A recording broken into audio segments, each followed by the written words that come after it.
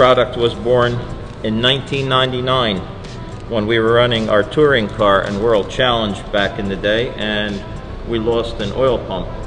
Quick story, it was Davy Jones, the Davy Jones that everybody knows from racing professionally. But Davy was actually driving the car at Las Vegas with World Challenge touring car, and we had an engine failure. When we took it apart, we found that the pump had failed, the shaft had failed.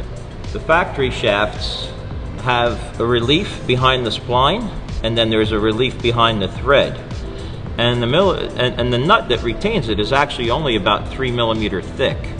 It's fine pitch, but what most people will do is they'll tighten it thinking, well, you know, I'm going to tighten it extra to make sure that this doesn't fail. Well, actually what you're actually doing is stretching the relief areas even more. So the root, the minor diameter on the shaft, is much, much smaller than what we do. We have a full diameter over here, you can see, where we call this like this posi drive design.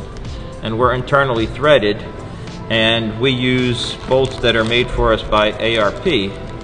And you can see this left-hand thread bolt, 8 millimeter, and it's also drilled for the people that like to safety wire them.